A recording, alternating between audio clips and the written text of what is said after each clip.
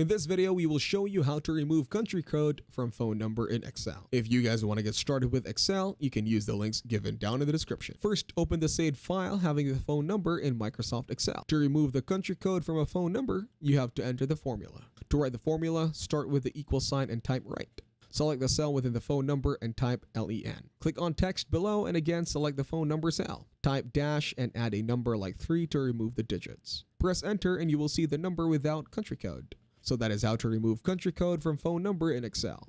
Make sure to use the links given down in the description to get started with Excel. If this video was helpful, please consider leaving a like and subscribing to my channel. With that being said, I will see you in the next video.